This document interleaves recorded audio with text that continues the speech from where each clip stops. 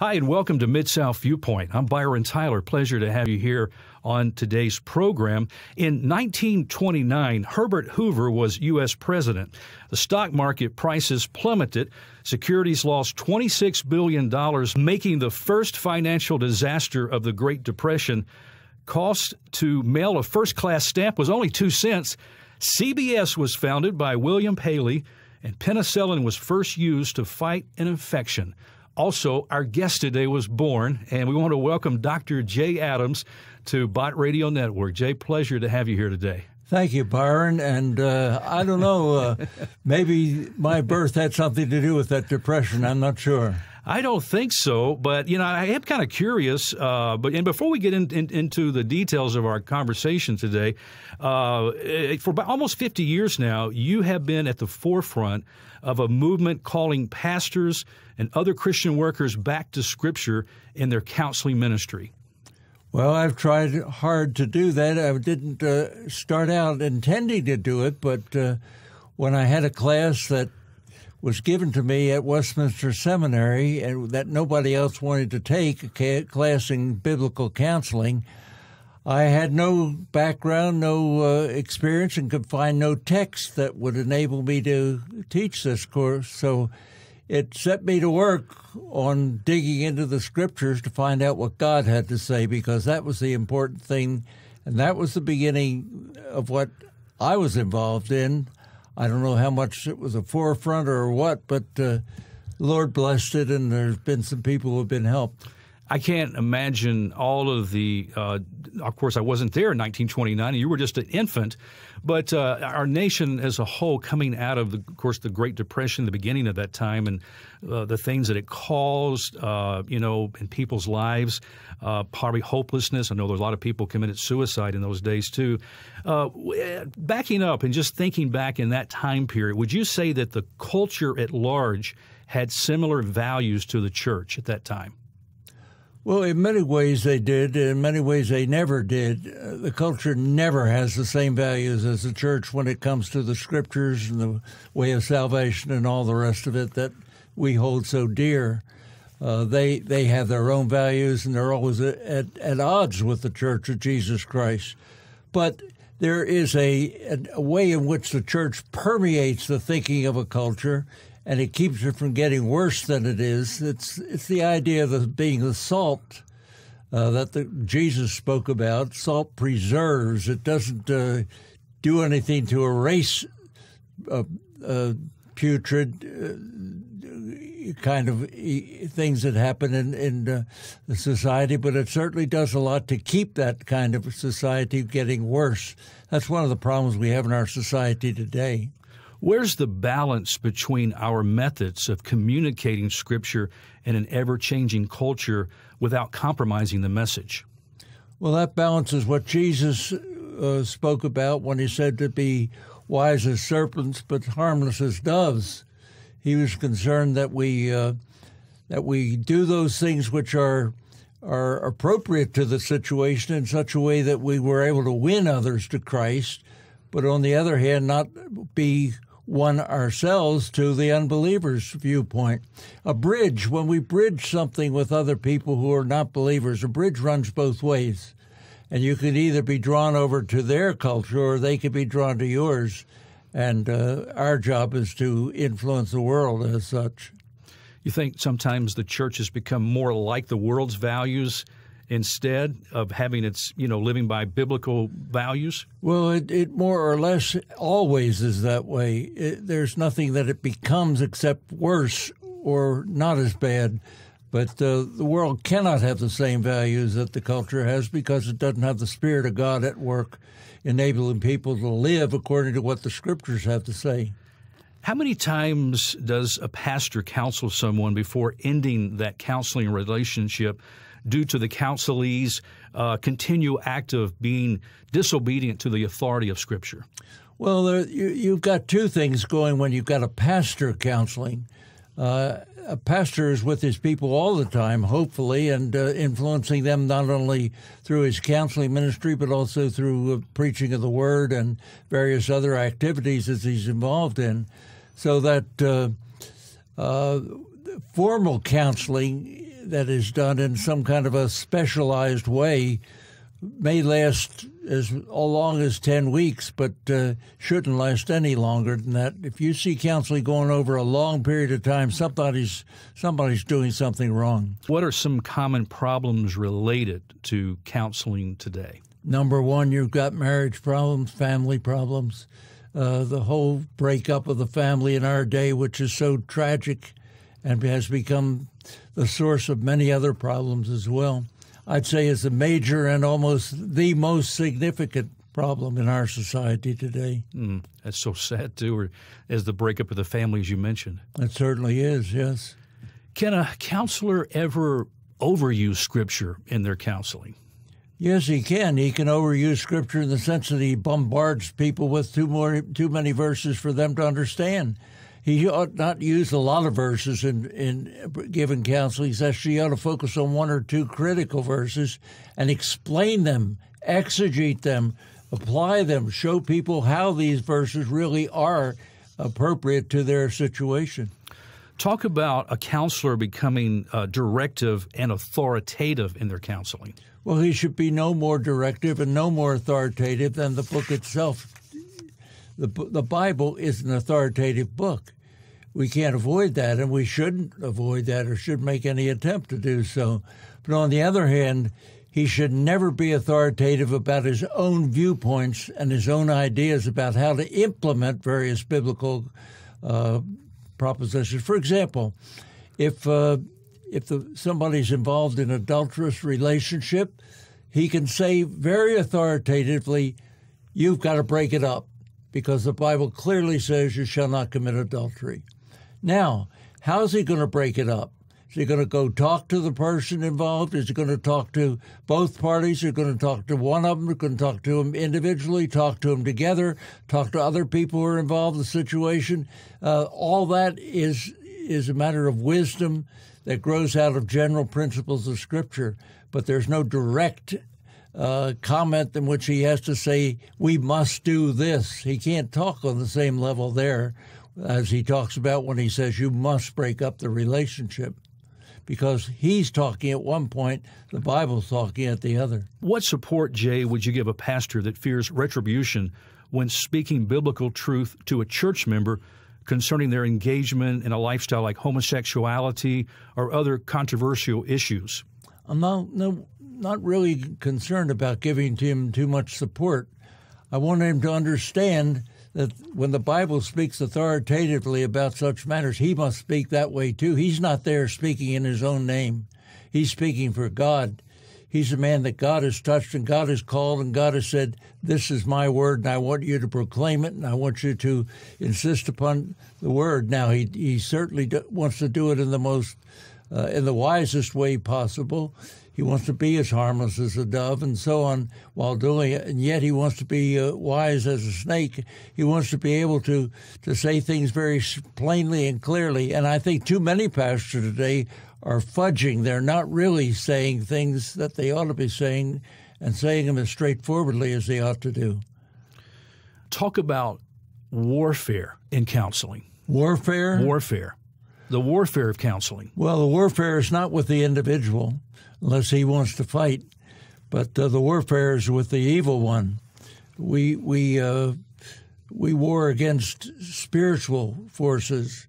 That's what Paul said, and he said we need to use spiritual kinds of weapons in order to carry on that battle, which is his word and his spirit, and not our attitudes or any of the rest of it, or any of the ways in which the world itself would fight about matters. We fight not in order to win a battle, but to win people. And that's what we want to do. We want to take people captive. They take their minds captive for Jesus Christ and get them to know him and then live for him. Jay, typically, how do you start your day? From the time you wake up, as you prepare for your day, what's the process and the routine of Jay Adams' day? When I step out of bed, which is a little hard to do sometimes, I pray two things. I ask the Lord to give me the ability to live for him that day and to honor him And on the other hand, I ask him to keep us safe in our family so that we may be able to carry on his work. And then a day is carried on according to whatever may be designed for that day. No 2 days are alike. What about a method of Bible study? Do you have a certain devotion way you like to read Scripture? Or no, I don't do devotions. I do Bible study devotionally. In other words, I'm concerned about learning what the Word of God has to say, but then about what it has to say for my life and how my life is changed by it. So I don't think any Bible study ought to be done non-devotionally. We ought not just to learn the meaning of something. We ought to learn what that means to us and how our lives ought to be different. You know, I asked that same question years ago to Dr. John MacArthur, and he gave me the exact same answer. So, well, I didn't copy him. I didn't know that. I think you might have him beat by a few years. So maybe he picked that up from you. Maybe so. I don't know. John's a good guy, and I enjoy him and a lot of things he has to do and say. Don't agree with all his doctrine, but he's all right. Let's talk about church discipline, and how do we institute church discipline when it hasn't been a regular part of a church's ministry? Well, you know it hasn't. And that's one of the reasons we have problems in our churches, that we're not really reclaiming people. And church discipline doesn't have as its goal to get rid of people. Its goal is to win them to a new lifestyle, one that really honors Christ. We want to try to keep these people in the church, but differently. We want to have these people change their lives so that they're honoring Him in the way that they live and move and have relationships with other people. Church discipline has not been done in the church, and that's why we have many of the problems that we do. And then we've got to reinstitute church discipline. And its goal, of course, is to win people back to living for Christ more faithfully. That's why I wrote a book on that subject, which I think needed to be written. Of course, you've written many books. You've written, close to 50 books? Yeah, but this is the one on church discipline I was talking about. I understand that, but I know you also... I've written maybe over 150. 150 books? Yeah, more like that. Well, I guess Amazon doesn't have all your books then. Yeah, you haven't got them all. I haven't found them all yet. I brought a few of them here with me. I had a whole bunch of them in translation and various languages, and I can't read them. So I thought maybe it might be useful for some of your foreign students who are here studying to see a few of those things in their own languages. Jay, how does biblical change not only constitute saying no to bad habits, but replacing bad habits for godly habits? Well, you've talked about it. You talked about replacing. That's the key word. You don't want to get rid of something. You want to replace something. And that's the biblical concept of putting off and putting on, which you find in Colossians, which you find in Ephesians, which you find in Peter's writings all over the place. The biblical picture is that we replace those things which are wrong and which are harmful with those things which are biblical and which are honoring to God and to Christ. What about somebody really struggling with habits, just over and over again, and they say they pray about them, they are memorizing Scripture, but they're still struggling with those same habits? Well, 90% of the time when that struggle takes place, it takes place because of what you just mentioned, that they're trying to get rid of something, period. And you can't just get rid of something. You must replace it with the right thing. And that makes all the difference. When you work, first of all, and most earnestly at learning the new ways and to honor God in those ways, that's what gets rid of the other. There was a famous sermon at one time preached called the, how did it go now? The expulsion of... I forgot the words, but the idea was that you had to replace it with the truth, and you must replace error with truth and with right living, and that makes the difference. You mentioned that you have published close to 150 books. The expulsive power of a new something or other. What was it? That sermon you're trying to think of? Pardon me? The sermon you're mentioning? Not my sermon, No, the right. one I was talking about. The one you're talking about. I'm still mumbling with it, fumbling with it. As I mentioned, and you just mentioned, you straightened me out. You published close to 150 books, not to mention the numerous articles and publications. Which of your books was personally the most challenging to write, and why? Well, they're all challenging. But the reason why I write books is not because I'm interested in getting material out here, there, and making some money or something of that sort. I write for pastors mainly. And you don't get that much money from pastors. They haven't got it to begin with. So what I'm concerned about is helping pastors do their job in a better way. And I write when a topic becomes pertinent to me, and pastors seem to be struggling with it. Sometimes I have Q&A periods with pastors. I'm going to have one here. And I find out in those Q&A periods that they have this problem and that problem, the other problem. Certain things come up again and again and again. Those are the things I want to write about because those are the things that pastors are struggling with. And so it's not a matter of which ones are more difficult, which ones are easier to write. They're all hard to write, and they're all easy to write. They're easy in the sense that you know what to write. They're hard in the doing of it, but the interesting thing is, how can we help those pastors? What's the most bizarre counseling situation that you've had to deal with in your ministry over these years? Well, I've had all kinds of weird things. I've had people come over to the desk after me to go after me. I've had people walk in the room on their knees instead of on their legs, on their feet. And we've had people come in to sit in the corner on the floor rather than sit in a chair. There are all sorts of interesting things that happen. But those are not the things that you notice. You just go on and keep counseling people regardless. We had one fellow this fellow came over to the desk after me. I had a couple other students in there with me who were learning how to counsel by sitting in. And so we tackled him, and we took his belt off, and we tied it around his feet, and we went on counseling him. Well, as you've just alluded to here, I know you've spent thousands and thousands of hours counseling individuals through an assortment of problems and issues. When you leave the office and head for home, and I know now your office is in your home, what have been some challenges in implementing your counseling insight into your own family's life over the years? Yeah, that of course is something that you always want to do. I'm going to be talking about that matter actually in chapel today. I'm going to be talking about Ezra. And Ezra did three things. He was determined, first of all, to learn the Word of God, and he was determined to live the Word of God. Then he was determined to teach others about it.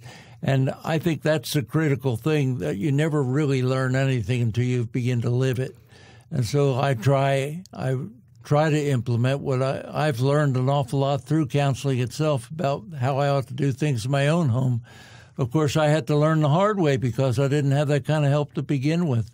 There's been very little in biblical counseling available. There were very few books out there, and what was out there when I began to counsel and began to write was not biblical at all. It was really psychological stuff that was mixed together with a little bit of Scripture misused. And so most of it I've had to learn the hard way through struggling through some of these issues myself and my own family, and my own family's had those problems too. So we're not apart from any of that. We're all very much a part of it, and it's very much a part of my concern that we begin to live that way. Jay, take us back to those growing up years. At home, your folks. What was family life like for you in the Adams home? My parents were not Christians. They later on became Christians a good while after I did, had the privilege of leading them to Christ. But I was not raised in a Christian home. I didn't go to church very often. I was dragged sometimes to a liberal Methodist church by some people down the street, and I never heard the gospel, never once. At one time in a large class of boys, the teacher came and he said, "Now, fellas," he said, I was They just twisted my arm. First time I ever heard that expression as a kid. They twisted my arm to make me teach this class. He says, I don't know anything about the Bible. And he took his Bible and he threw it across the room. He hit the wall and it came down on the table. And he says, we'll leave it there. And that's what he did. It's laid there and it gathered dust. And we talked about baseball and dating and things like that all year. That was the kind of background I had. There was no Christianity in it whatsoever. I came to know Christ through a friend of mine who was a believer, a kid, who, along with several of others, used to meet at a certain place. We'd sit and we'd talk and jaw a little bit about things. And one day he came with a book. It was Fox's book on the Sermon on the Crown, Emmett Fox, who was a liberal writer, and he said, this guy doesn't believe the gospel. This guy doesn't believe the gospel. He was a Christian, and he said, he doesn't believe the gospel. He kept talking about not believing the gospel, and I'm shaking my head, yeah, sure, I understand. But I didn't know a thing. I didn't even know what this word gospel meant, but he kept using the word gospel, and I kept thinking about it. So I went home, and I dug around, and there was a little old khaki-covered New Testament my father had been given in World War I. And I dug that out, and I stuck it in my back pocket. I didn't want anybody to know I was going to start reading the Bible. And I read that New Testament day and night, wherever I had an opportunity, on streetcars and wherever it was. I read that over a 2-month period, and somewhere during that period I came to understand the gospel and what it meant, and I believed it. I couldn't tell you the exact day or hour, but I know it happened during that 2-month period while I was reading the New Testament. That's how I became a Christian. And how long after that did you sense that God was directing you? Right away. Right away. Right away. I said, I've got to start talking about this message in some way that other people can hear about it. I never heard about it. They didn't tell me anything about it. Why didn't I hear about it in church? Maybe I could go into the ministry and become somebody who really preached the gospel and people could hear it. Maybe there'd be one place, at least in the city, where somebody would come to know the gospel. So it was like that. That's exciting. That's so exciting. The Lord was very good to me. When you look back over all of these years of ministry, what brings you the most joy when you think about it? Oh, well, there's no doubt about that. It's when you see believers who have come to faith in Christ through your ministry and who are growing and leading other people to Christ and doing things that they ought to be doing for Him.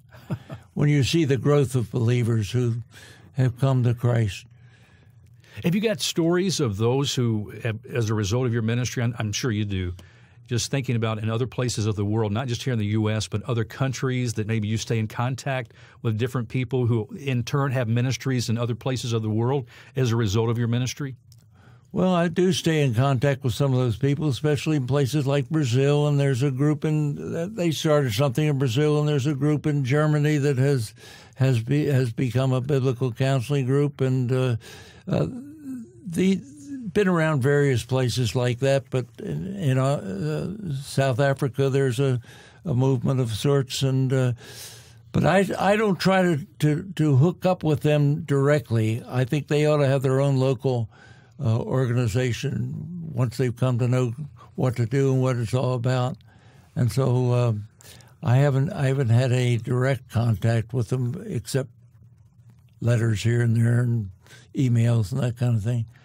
Jay, you've mentioned, of course, your passion and your heartbeat for pastors. Right. That's my concern. What instruction do you offer someone who's following a call to minister or to be in the ministry as a career? What are some of the things as they look and believe, yes, I believe there's a specific call in my life to go into a gospel-centered ministry? They had better learn exegesis and theology. You don't take courses in counseling primarily. That's quite secondary. The main thing is to know your scriptures and know the God of those scriptures. And if they don't, many of the problems that have come in the field of counseling have come from people who have studied counseling, have studied psychology, have studied sociology, things of this sort, and they don't know the scriptures. And they twist the scriptures in order to fit their psychology, which is a terrible thing. You can't do that to the Word of God and have it work. You can't put something else together with it and have the scriptures stay the same. So my concern is that people know how to exegete the Scriptures and then how to apply the Scriptures to life. And if they don't know that, they better not do anything else with other people until they're ready. If you could take everything you know today and go back to when you first started the ministry, would you do anything different? Everything, probably. I haven't sat down and thought about that in particular, but I suppose everything I'd do quite differently if I had that knowledge. But you can never do that. So it's kind of a senseless question, isn't it? It is a senseless question, but I ask it, though. You and your wife, Betty Jane, have been married for how long? All our lives that we've been married. All your lives. 64 years this June. Oh. What about the very first time you laid eyes on Betty Jane? I didn't lay eyes on her face. I laid eyes on her hair. I sat right behind her. Was that at church? No, it was at Youth for Christ meeting.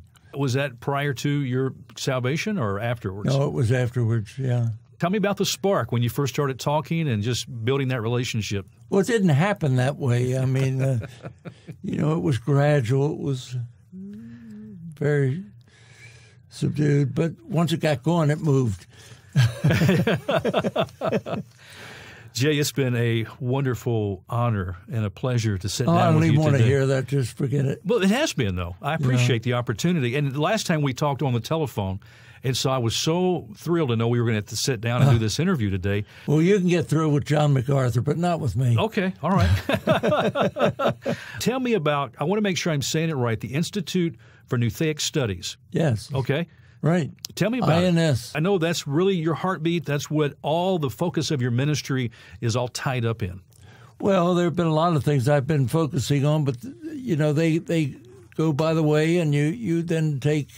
you place your focus on something new in each year, and this is, of course, the thing right now that I'm doing, trying to help other pastors and people who are going to become pastors to do counseling in a biblical fashion. That's my heartbeat, but that's not very nothing to elaborate on. It's just simple, straightforward fact that pastors need to learn how to counsel biblically. Listeners can go and learn more about the work of the Institute for Nouthetic Studies by going to the website, which is nouthetic.org. Nouthetic.org, right. .org, and can get all the information about the work there. Exactly. Hey, Jay, it's been a pleasure. Well, it's been nice to talk to you, Byron. I really appreciate the opportunity. I know you're getting ready for a chapel service. This interview is being produced here in the studios of Mid-America Baptist Theological Seminary. It's a pleasure to be here. You've been speaking to students this morning? Speaking to them eventually. And pretty soon, Pretty soon, yeah. Well, have you been going to classes and talking to students already? Not today, no. We just got in yesterday very late. Okay. Well, thank you so much for this opportunity, and we're going to say goodbye. Friends, we've had the opportunity today to visit with Dr. Jay Adams, and that's all the time we have on this edition of Mid-South Viewpoint. I'm Byron Tyler. Thanks for stopping by. We'll talk to you next time. Bye-bye. Bye now.